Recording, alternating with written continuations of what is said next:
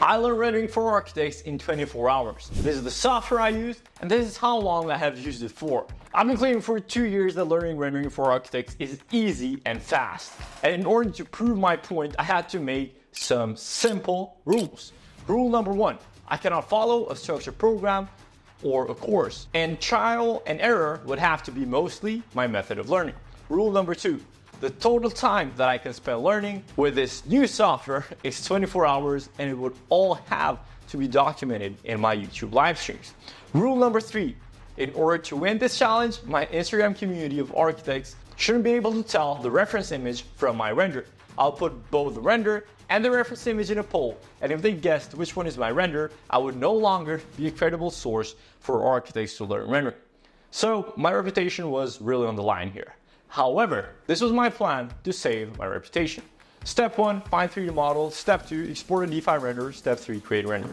I mean, pretty simple, but I had to repeat this process until I can only create realistic renders, and I only had a total of 24 hours. Without wasting time, I imported a 3D model, which was a simple contemporary home, opened in D5, and started going through everything.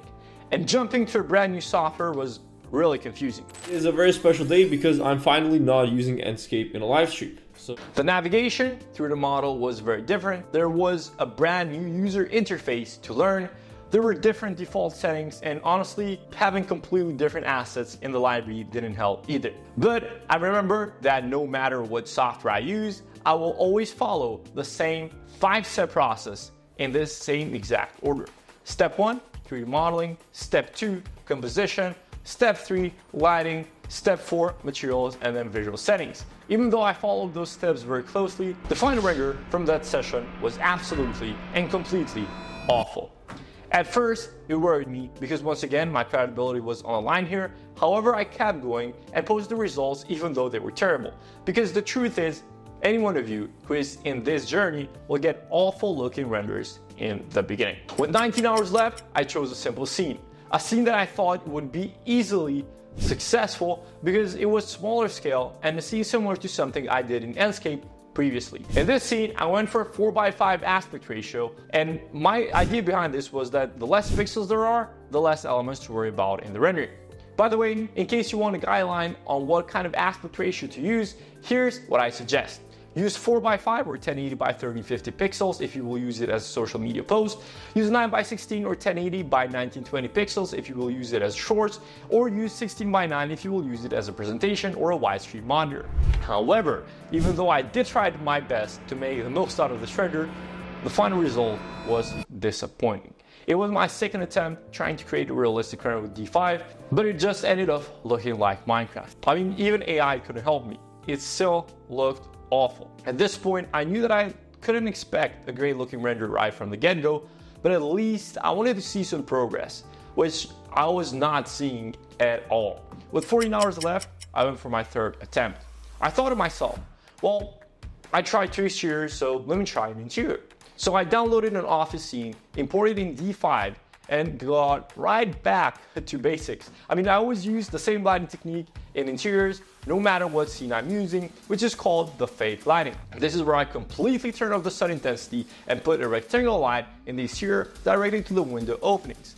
In this case, it worked wonders for me, but after that, I tweaked some more of the materials and put more artificial lighting to make the area appear a bit warmer. This scene also had a 4:5 aspect ratio, and by the end of it, I was honestly pretty happy with the result. I even put it through an AI enhancer, and this time it really put the render to a whole nother level, even though some materials were detected as currents instead of solid rocks. But anyway, this one really raised my hopes high that I was going to pass this challenge. So that was the way.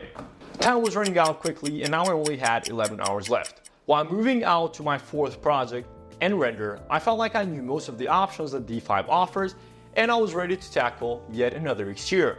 This time, I was going back to widescreen aspect ratio. I tackled this workflow just like the other ones. However, there were 2 features that I explored, and they sounded super helpful. The first one was a preset library where with just one click, I could apply certain effects and moves to the whole scene.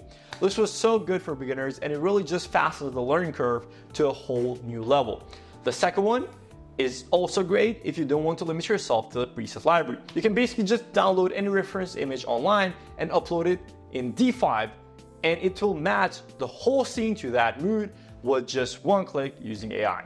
I mean, this is so cool, and it really automates so much of the guessing process in the effects tab. And the daytime render of this project came out looking okay, but I also gave nighttime rendering a try while in the same project, and I think it came out looking pretty good. So not bad so far. However, at this point, I had only 7 hours left to complete the challenge. And the renders were getting better, but they were in no way close to a level where someone cannot tell whether it is a real life photo or a render. At this point, I had a better chance at winning the challenge by going for an interior render.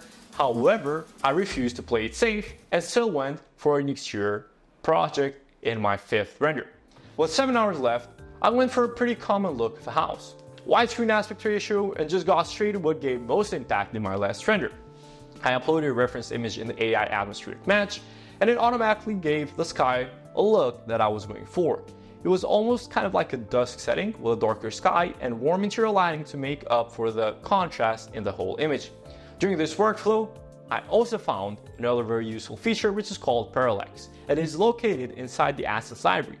Right here, you could put an image in the interiors, and it would make it look like it was already furnished and populated with objects.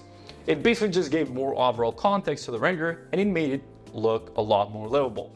In this render, I also played around with the scatter tool more than anything else, and let me tell you that the scatter tool in D5 is just on a whole nother level compared to all of the rendering tools that I've tried. Not only the brush tool or the options that the scatter tool has in general, but also the quality of the vegetation is just so good, and in my opinion is just unmatched. While finishing this render, I was honestly very happy with how it came up, since it still wasn't convincing enough. And as of now, I was a hit or miss when it came to creating renders with this new software, and I had 2 hours left in total for the next render, so I really had to go through with this. 2 hours left on the clock, and now I couldn't afford to miss my shot.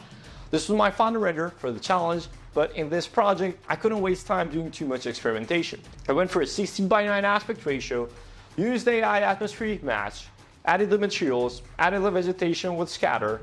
However, even though I went for that, I knew I didn't want to experiment very much, but I found a very useful model in the asset library where I could place a mountain in the background and hide the horizon line completely.